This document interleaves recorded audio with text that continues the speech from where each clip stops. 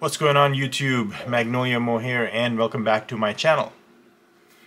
In today's video, I'm going to cover room acoustics and how to get good measurements from a room acoustic standpoint using REW, right? REW has a very basic, and a very important feature of that RT60 decay, which I want to actually use to show what type of acoustics I have going on in my room, right? So I have the theater area on that side right there, and then this is my music listening area where I listen to multi-channel music, I listen to stereo music, and so on and so forth. So I'll perform two different measurements. One would be using my Martin Logan montages, the Pioneer Elite that you see behind me. The other one would be with my Bowers & Wilkins CT 7.4s and my SBS SB16 Ultra and the SB3000 Ultra, right?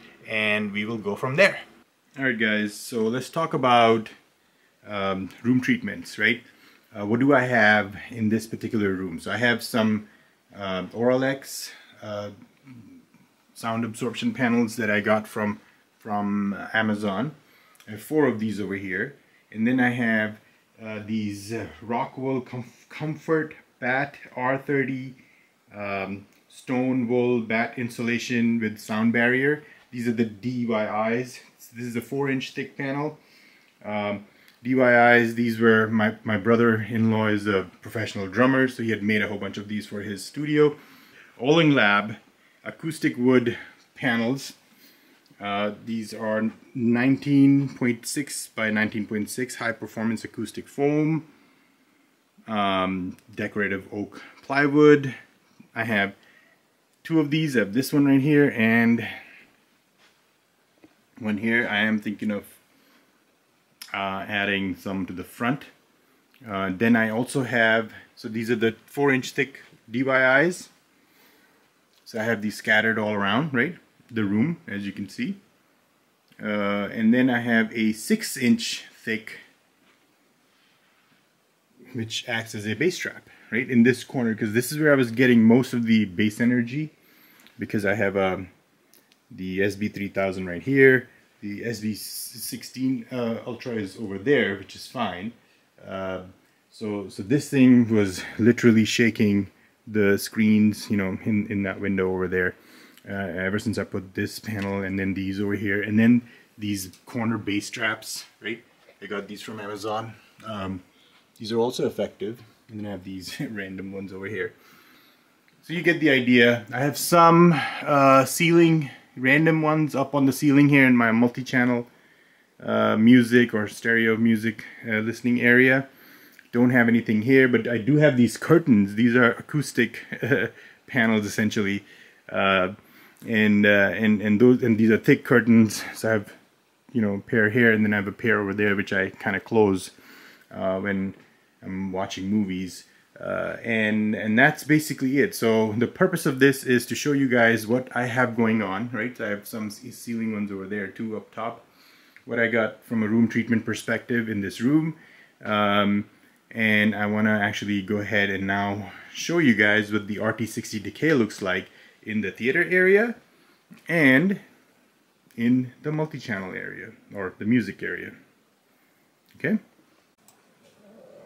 Alright, so now that you have seen the types of acoustic panels and types of room treatments that I have in my room, let's go over some of the readings, right? So I'll start with my theater first, right? So in this particular case, I have the left and right with Odyssey and with the subwoofer alignment done at 40 Hertz, right? So this is the 40 Hertz crossover that works best in my room.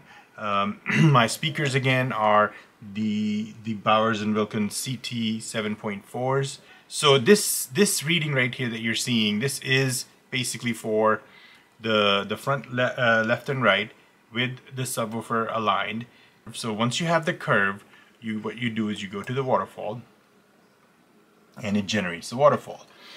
Let me fix the limits here because we only want to see you know, up to 100 milliseconds, right? We don't care about what's happening way beyond that. So up to 100 milliseconds, and then, you know, I'm going all the way down to like 10 hertz here. Those speakers and my subs are not going to go down to 10 hertz. Like they go like to about 17 in combined, right? 17 hertz or so. But let's start over here. So you can see it's straight, you know, from high frequencies down. It's pretty good, right? No real changes, you know, from a delay standpoint. There's a little bit of a delay at around 3.7 kilohertz, which is negligible. It's 2.5 milliseconds. And that's how it remains to about here. I have a feeling that it has to do with my couches, you know, where my couches are. And that's, you see that pattern all across. And then when you start to get into the mid-band, you know, mid-bass area, it's still pretty good, little to no delay. And then this is where, you know, the subwoofers are engaged, and you have at about 240 hertz, it's about 5.2 milliseconds. The 160 hertz is about 7.2 milliseconds. It's all pretty good, right? As long as it's not over, you know, hitting this red area right here where you have 100 milliseconds, and it does go there. Once you get down to 40 hertz is 30.1 milliseconds. 20 hertz is 95.3 milliseconds. You know, and it just keeps increasing. So one thing I know is I do need some bass straps, right? Even though I showed you what I have, I don't have enough. And that's what I need to do here. I need to figure out how to tame this bass over here, like essentially from the 40 hertz range down to 15 hertz, right? But, you know, regardless, it does sound pretty good, right? So this is just telling you how, you know, the bass is behaving in this particular room in my theater area. All right, and then that's your spectrogram. Then you click on RT60 decay, you hit generate, and then you go into your controls, and then you want to make sure you measure RT60 from 100 hertz to, you know, 11.5 kilohertz, right? Anything higher is just not, you know, it's negligent because you can't even hear. I can't hear higher than that anyways. And then anything below 100 hertz becomes pretty dicey because it's all over the place. So 100 to 11.5 kilohertz is the range, right? And this is where our REW sets it at. And Gene Delasala from Audioholics, he has done a video on this as well, and he also recommends 100 to 11.5 kilohertz. So you click on calculate RT60. So in the high frequencies, it's at 331 milliseconds, right? Which is very good, right? A good measurement, according to Gene, should be, you know, is around 500, right? So anything below 500 is considered a good room acoustic measurement, right? Or RT60 decay measurement. So I'm well below that, right? So I'm at, when you look at the high frequencies right here, we are at 334. And then when you come down to like the mid-range area, it's still 337. You know, so it's pretty good. And then now you're going up a little bit, but 377. So it hovers between 377 and 318, right? And then the issue, and even then, you know, when I get into like the bass frequencies right here, it starts to kind of go out of whack at about 159, yeah, at about 160 hertz, right? That's where the RTA60 factor, RT60, I'm sorry, starts to jump up. Like it's at about 100 hertz, it's 831, right? That's not good, and this is where I was talking about. I think I need more bass traps around the room to tame that bass, right? From a high frequency standpoint, the room is pretty, you know, in my opinion, pretty dead. Not overly dead. You know, I've been to rooms, you know, a friend of mine used to have like a basement theater where all the walls were just, you know, they had essentially had just like insulation. throughout, and that room, amplifiers or speakers just went there to die essentially. Didn't matter, you know, how much power you put in there. It was just, the room was completely dead. That was just too much, right? So anything below, I want to say, and this is what I've seen and read, is anything, you know, around 300, 350 is a very good measurement. You get down to like 200, 250, 250, that becomes too much, right? So I think I'm from a RT60 decay standpoint, from high frequency standpoint, I'm pretty good. It's the bass frequencies in my theater which are lacking, to say the least, right? And that's where I need to work on. Now let's switch over to my music area, right, where I have the Martin Logan montage. So I took two measurements with the montage, right? I took a measurement of let me get rid of this one, with the montage in pure direct mode, right? And in pure direct, as you can see, again, the smoothing here, I want to go to variable smoothing. Okay, so obviously I can make this, you know, 1/3 smoothing and it looks pretty awesome, right? But I want to see where the issues are, so I always use variable, which kind of tells you exactly what is going on in certain frequencies. The montages are rated down to like about 50 Hertz. So anything more I'm getting here is a plus, but it's the room gain, right? In my opinion.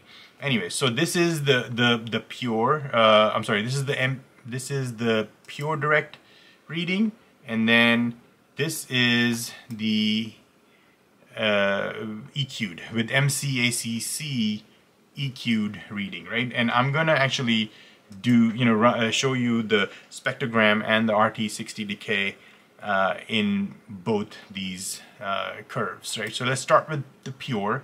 Let's go down to the spectrogram. Just gonna regenerate that. Adjust the limits here. Overall though, I think it's pretty flat, straight down to about 60 Hertz, even to the speaker's frequency response you know, limit, which is 50 Hertz. It's 5 milliseconds, which is awesome.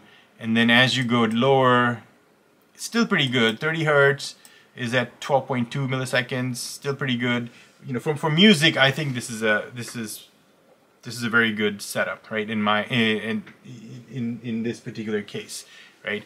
Obviously, when you go down to 20 Hertz, and this is all room gain, because those speakers literally can't. They're not rated to go down that low, but somehow I'm getting that low of a frequency here. But this is the spectrogram, and then the RT60 in this particular area, right? In this particular area, my music listening area. So you see how this is, basically this is using the pure direct mode. And here for music, I'm at 326. Average is like 288, you know, 293. I think it's still pretty good. And there is this suck out right here. And that's probably because of the bass strap that's in the corner over there, but then there is a peak over here. Which still is not bad. It's still 500, 508 at that 69 Hertz range. Then you go down to the 58 Hertz, it's 350 milliseconds. So in pure direct, right? This is the pure direct reading, right? It's behaving pretty good, right? From an RT60 standpoint for music. It's not too dead and not too live. Sometimes a lively room is not a bad thing in my opinion too. All right, now let's switch to the MCACC, the EQ'd version. This is our MCACC adjusted curve. Gonna go to the spectrogram first, as this was our pure direct one that we had. Regenerate that, fix the limits here. See the same pattern, you know, in those high frequencies. That 1 kilohertz went away, and then you have that 400 to 300 hertz, a little bit of a delay, 8.2 milliseconds, and then it's pretty straightforward, right? Pretty straight actually, down all the way down to the speaker's frequency response rate, which is about 50 hertz or so. And then even at 39, 36 hertz, it's 15.7, still pretty good. 31, 20 hertz after EQing is 19.5. So I think that's pretty good, right? So MCACC did do something, you know, which Odyssey couldn't, which is kind of weird. But it corrected some of the bass issues, right? So now let's go to the RT60 decay. So again, remember there was a spike here at around 126.5 hertz, right? And the SPL level was at 61 there, but that spike is no more, right? So it's basically your highest is 399 down to 337 is in your mid bass. There's still that suck out there, but high frequencies look awesome, 307. So in this particular section, my listening area, my music listening area, I think I'm good from an RT60 standpoint, right? The only thing I need to work on is essentially my so this right here is the CT 7.4s, which to me, you know, high frequencies, mid bass, everything is pretty good in that 348, 300, you know, 350 to 300 range. It's the bass, not the deep bass, but like the mid bass area, right? 100 hertz to about 275 hertz. I got some nastiness going on here, which I need to tame, and I am going to do something about it using bass traps. Alright, so I hope you guys like this video. As usual, I'm very much interested in hearing from you, your feedback, you know, about what I just shared, you know, the room acoustics, the RT60 decay, you know, the measurements that I shared. If you have any thoughts, if you have any feedback, what I can do differently, please let me know. I will be happy to get back to you as soon as I can. So as usual, please don't forget to like, subscribe, and share my videos, and I will see you guys in the next one.